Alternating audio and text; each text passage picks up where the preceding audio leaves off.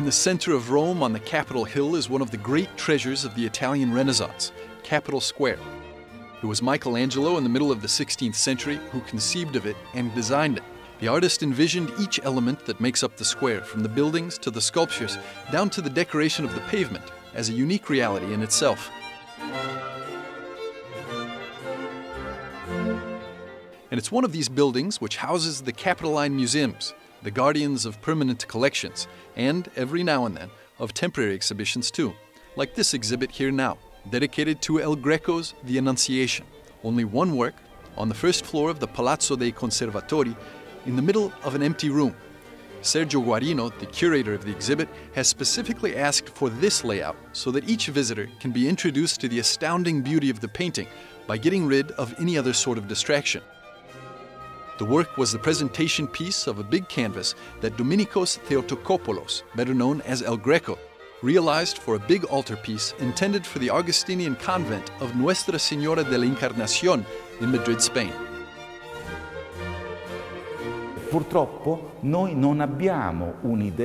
Unfortunately, we don't have a precise idea of what the original altarpiece looked like. There exists a series of notes and documents of the time, and some sources speak of the beauty of this altarpiece and of El Greco's genius. But we don't have any authentic description of what it looked like.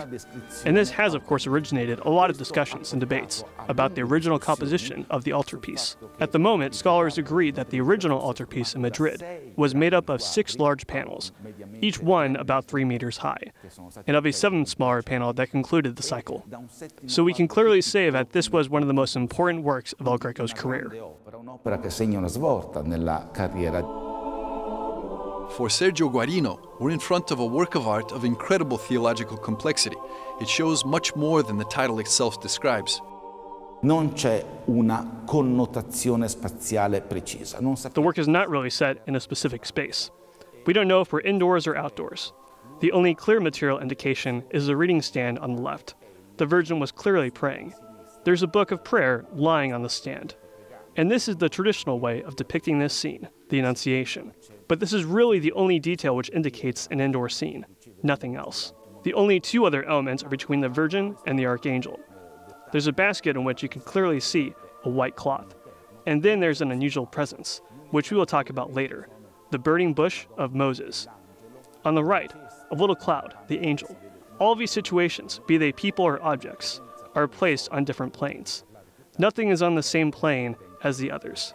And this is, of course, recalls El Greco's typical unbalance, which made him not a reassuring painter.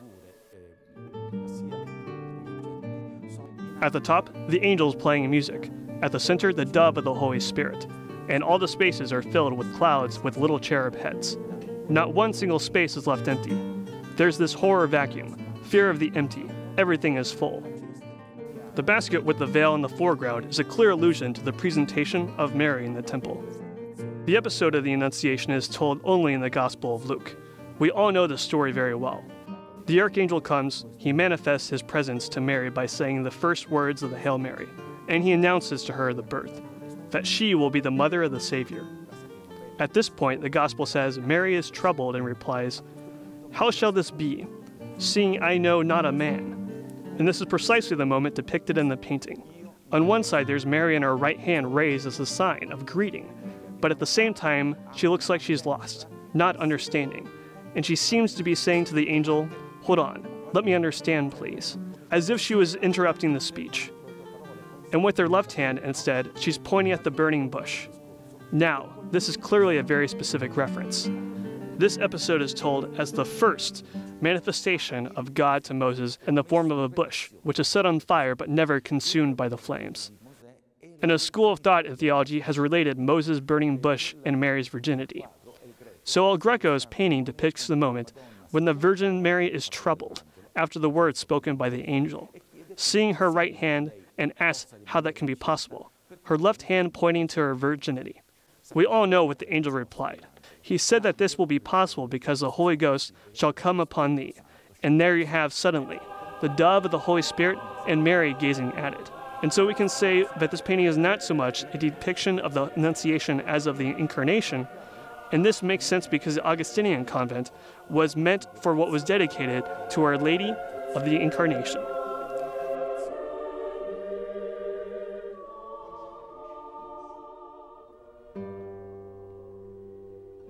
Through a meticulous study of symbolism and the fusion of various artistic styles, El Greco brought to life what Sergio Guarino calls the third way of artistic expression in the Renaissance.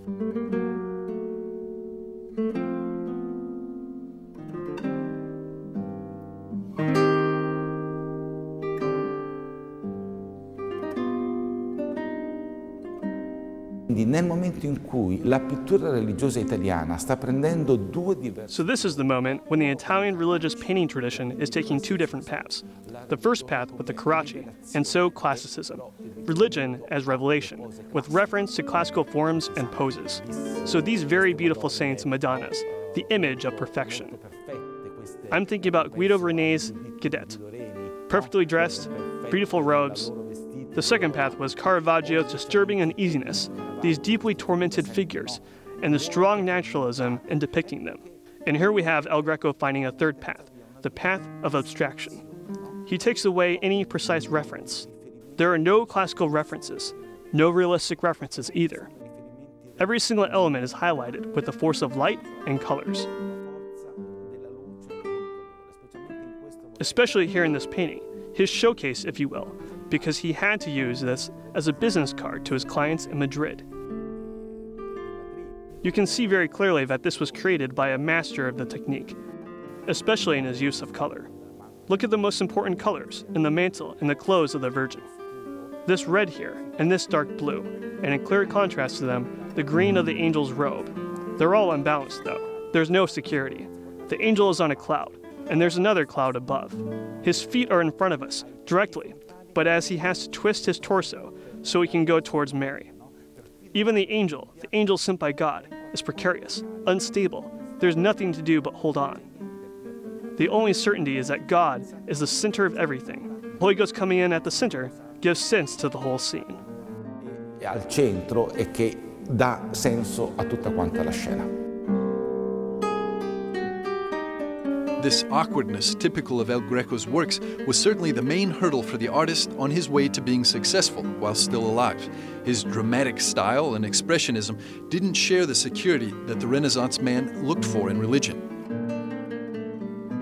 After his death, he fell into oblivion and was rediscovered only in the 20th century.